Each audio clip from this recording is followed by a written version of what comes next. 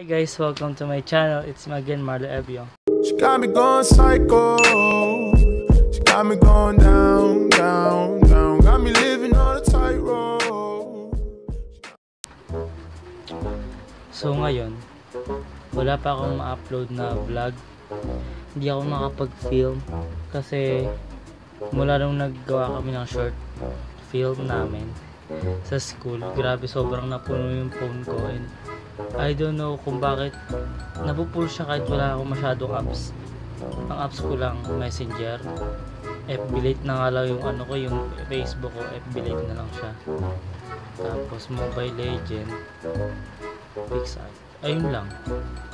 And napupuno siya. By the way, wala tayo doon. Ngayon gabi, sponsored by ate. Wow. Sponsored by ate. Binigay niya sa akin. Sa amin, rather, dalawa siya. Sa akin to. Binigay niya sa akin ng face mask. So, i-review natin kung maganda ba siya talaga sa mukha. First try ko to. Di talaga ako mahilig maglagay ng mga routine na ganito. So, it came from Watson. So, Watson, Beshi. Tapos,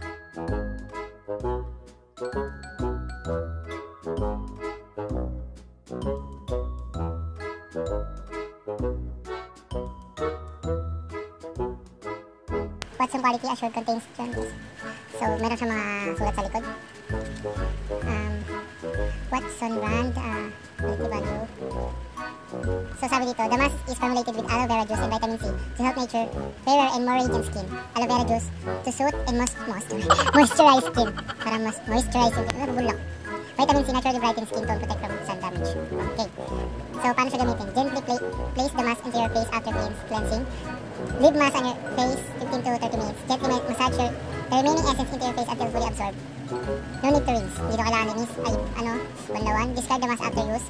Use 2 to 3 times per week for optimal results. So, kailangan every week.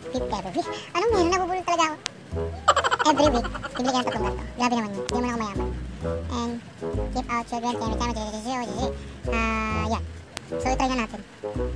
Hindi ko pa ako nakagamit ito in my whole life. Oh, this is my first time ever. So, buksan na natin. Ito tayo. Wala akong magawang video eh. Wala akong ma-upload na video sa YouTube ko.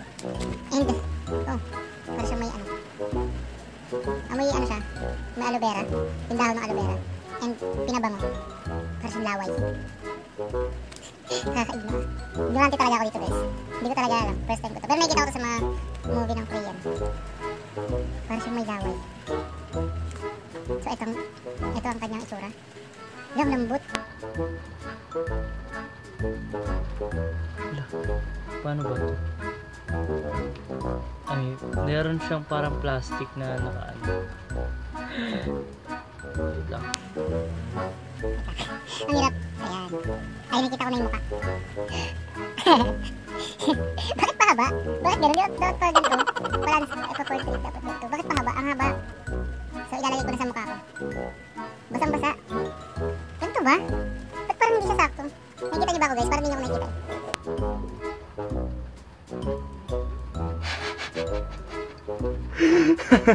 Parang maaso. Tama ba? Wala, ang laki ng ilong ko eh. Okay, rewind. Dahil sobrang laki ng ilong ko yan guys. I think tanggalin na natin to. Ang arte naman pag lagi ka magaganto, nakakabuisit.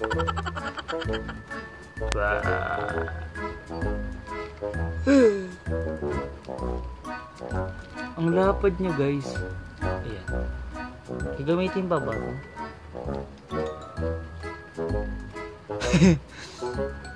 Ayan. Saktong-sakto sa noo ko ah. Ang laki. Hindi po. Kulang pa eh. Tapos pa natin. Ayan. Ayan siya. Ala. Hindi ko alam kung tama ba yung ginagawa ko. Hindi ko alam talaga. I don't know. Ano ba yan? Ako may ilong ko malaki. Kaya naman. labi ko, nag-moisturize mo. Lagkit. Nasakto-sakto naman sa mukha ko. Pero parang pumayat ako ng sobra naman dito. Nakatakot naman pitik naman sa mukha ko. Ganito talaga siya. Ang daming compliment, ano yun, no? Ang daming sinasabi, compliment talaga. Hindi ko pa compliment, wala pa sinasabi compliment dito. Ayan. Wait na. Dito siya nakaasa. Kailangan ba nakadikit sa mukha? Yeah. The bus is off. Ganyan. Okay. Tignan natin. I-rate natin siya. Mga bula siya guys. Ay ko. Mga bula. So i-rate natin siya. Sa lagayan niya. Ang ganda ng lagayan niya, parang hindi siya plastic. It's like basta parang hindi siya plastic, parang siya basta yun, maganda yung lagayan niya. And full of information talaga naman.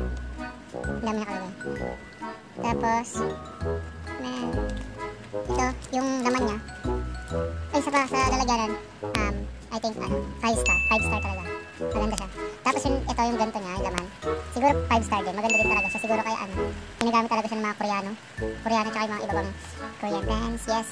Annyeonghaseyo. And ang sarap niya din sa mukha. Hindi ko alam kung bakit. Okay lang. Sarap naman. Hindi siya nakaka-irritate. Parang may nilagay ka lang sa mukha mo. May nilagay naman talaga ako sa mukha ko. Pero hindi siya yung katulad ng iba na pag may nilagay ko makate, nakaka-irita, ganun. Hindi. Normal lang. Yung tsura ko nakakatakot. Bakit ganito? Ano yung nakita yung relay ko ngayon din? Bakit ganun? Okay. Yup. Ayun lang. Mabilis na vlog lang natin ngayon. And mamaya tanggalin ko na pagkatapos nito. Okay, so ngayon, it's already 30 minutes. Nag-alarm ako. 30 minutes siya guys. 15 to 30 minutes daw yung pwedeng ilagay niya dito. So ngayon tatanggalin ko na. And sabi dun sa lagayan is I don't need to rinse it. Hindi ko kailangang hindi ko kailangang hugasan yung mukha ko. Kailangan ko lang is to remove this. And sabi ng kapatid ko is pwede ko. Ang laki na noo ko. Punasan ko daw nito. Ewan ko kung bakit. Sabi niya lang, hindi ako marunong kaya ginagagawin ko lang. Sabi niya totoo ba yan? Totoo ba yung ginagawa ko para mag-close daw yung pores? Pero yung labi kong pula. Pula ko no. Yung background ko guys, ang ganda diba, kahoy?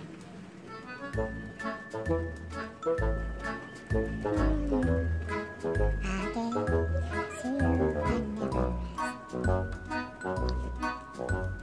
Look at her, how to smile. Speak of driving for a while. In your window, my car. As we go. Okay na yan. Saan basahin mo ako? Pupunasan ko lang.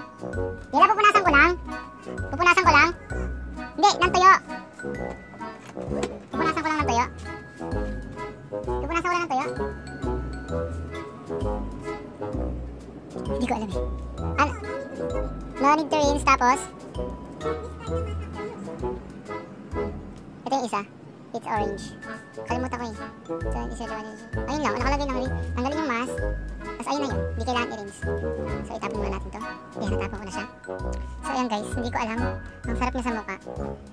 Lalo na ngayon umuulan. Malamig yung mukha ko. Ewan ko ba. Feeling ko sa ang kinis ng mukha ko.